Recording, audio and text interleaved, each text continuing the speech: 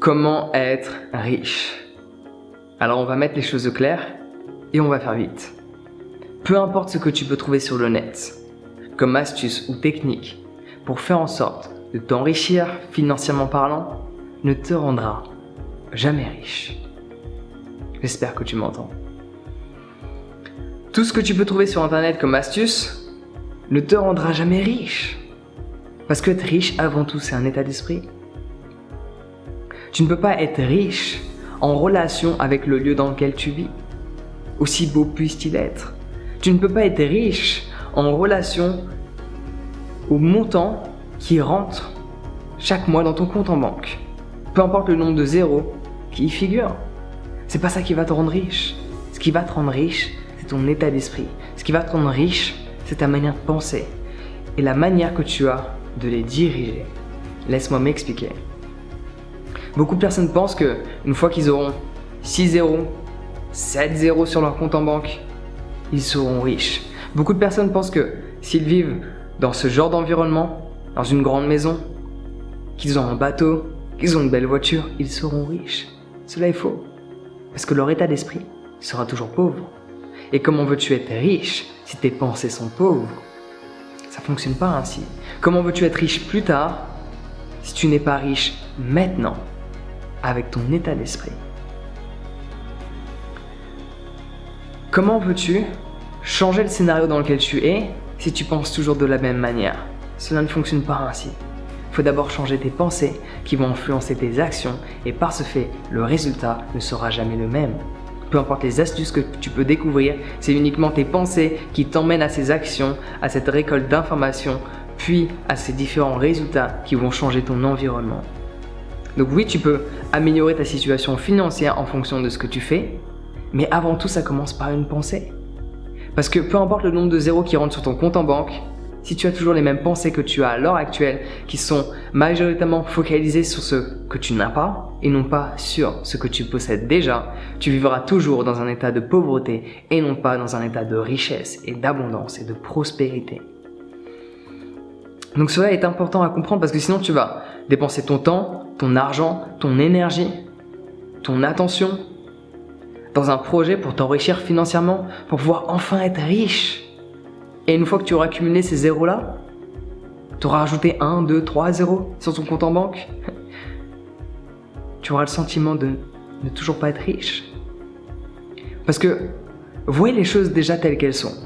Si en cet instant tu me regardes avec ton téléphone ou ton PC, que tu as une caméra, que tu utilises une carte SIM, que tu utilises le Wi-Fi, tous ces trucs technologiques, tu fais partie des 5% les plus riches de cette planète. Laisse-moi répéter ça.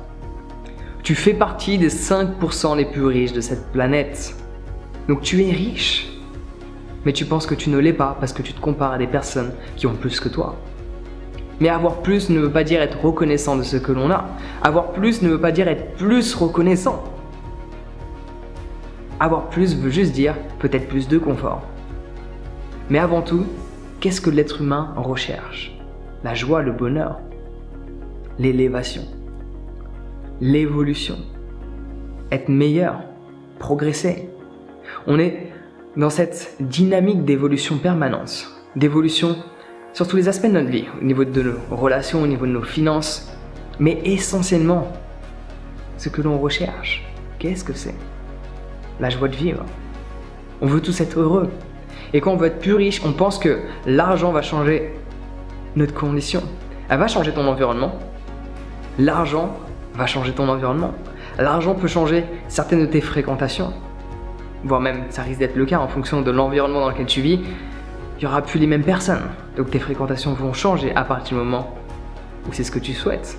Tu peux toujours être en contact avec des personnes qui n'ont pas la même situation financière que toi, mais en changeant ton environnement, forcément tu changes tes fréquentations. C'est une simple vérité. Donc l'argent aide sur beaucoup d'aspects. Mais si tu ne changes pas tes pensées, je ne suis pas là à bannir l'argent. L'argent c'est génial, tu peux faire tellement de bien avec l'argent. Tu ne pourras jamais donner 10 000 balles à une asso chaque mois si tu ne possèdes pas ces fonds-là. Point. End of the story. Donc l'argent c'est extrêmement utile, mais le but de cette vidéo c'est de te faire comprendre majoritairement que être riche ne dépend pas de l'argent qu'il y a sur ton compte en banque. Être riche c'est un état d'esprit. Parce que je peux t'assurer que si aujourd'hui toutes tes pensées, comme je te l'ai dit précédemment, sont dirigées sur ce que tu n'as pas, sur le manque et non pas sur ce que tu as, sur la gratitude d'expérimenter cette vie que tu as la chance de vivre là, ici et maintenant, comment veux-tu que plus tard, tu penses différemment?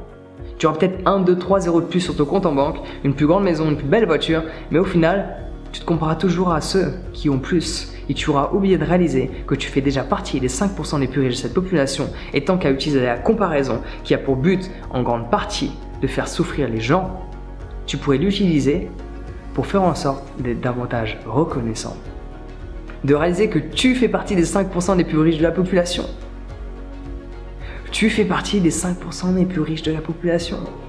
Alors certaines personnes vont se sentir riches à ce moment-là où j'exprime ces mots-ci. Mais d'autres vont se sentir mal à l'aise parce qu'ils réalisent qu'il y a énormément de pauvreté. Être triste ne va pas changer les choses.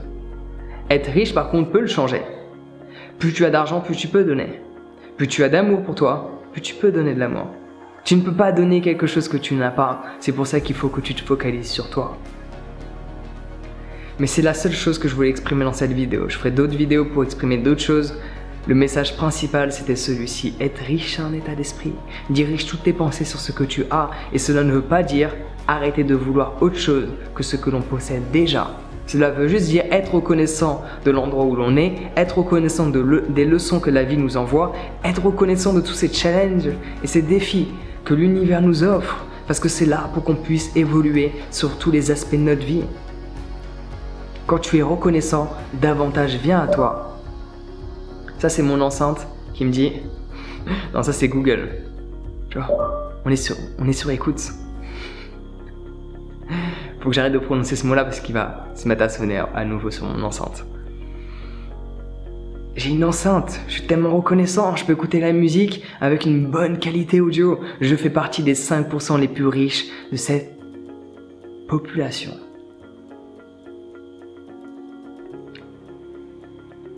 J'ai un éclairage qui permet de m'éclairer dans l'obscurité. Combien de personnes n'ont pas accès à l'électricité? Tu es riche, tout comme moi. Mais reconnaître cette richesse en toi dépendra des pensées que tu auras en toi, des pensées qui vont traverser l'esprit. Donc prends un instant après cette vidéo pour pleinement réaliser que tu es déjà riche. Et que cela ne va pas t'empêcher d'obtenir plus dans ta vie. Au contraire, si tu te sens riche maintenant, ton attitude sera complètement différente.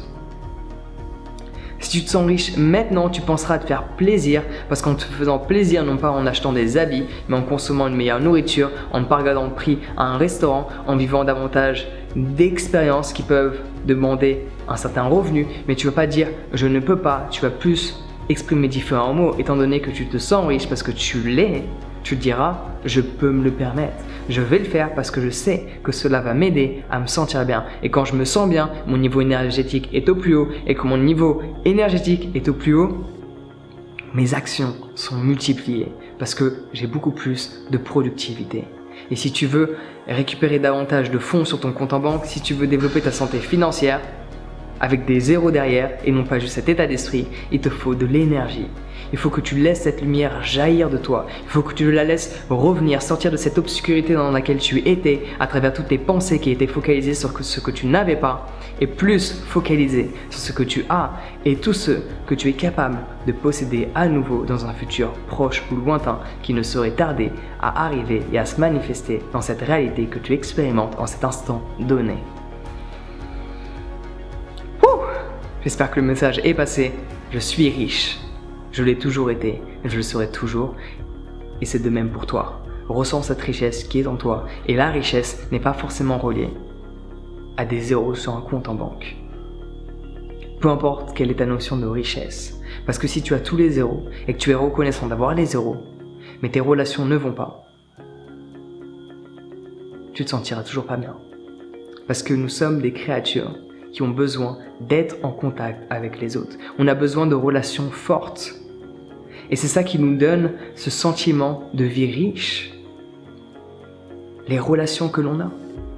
Certes, avant tout, la relation que l'on a avec nous-mêmes, à travers toutes ces pensées qui nous traversent l'esprit en permanence, mais également avec les relations que l'on a avec les autres. Ces moments que nous partageons ensemble donnent un sens à notre vie et nous rend riches. Parce que cela traverse notre esprit avec certaines pensées du style « J'ai passé un bon moment, c'était extraordinaire, j'en ai encore des frissons. Merci. » Sur ce, prends soin de toi, passe une bonne journée, j'espère que le message est passé et à bientôt.